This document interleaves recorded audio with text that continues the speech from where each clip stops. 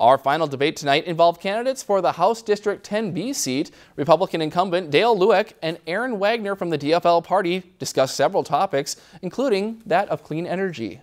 We need energy that provides a solid base at a reasonable cost. And there's several pieces to that. The biggest piece of that is the residents here need to have affordable electricity, stable electricity.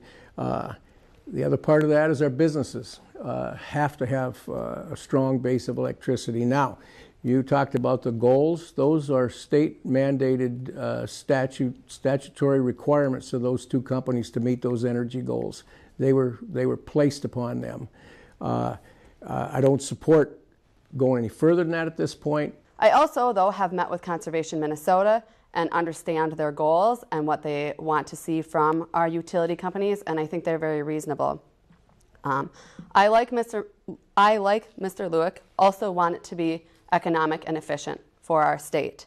But I disagree with Mr. Lueck's choice to vote to roll back clean energy in Minnesota last session.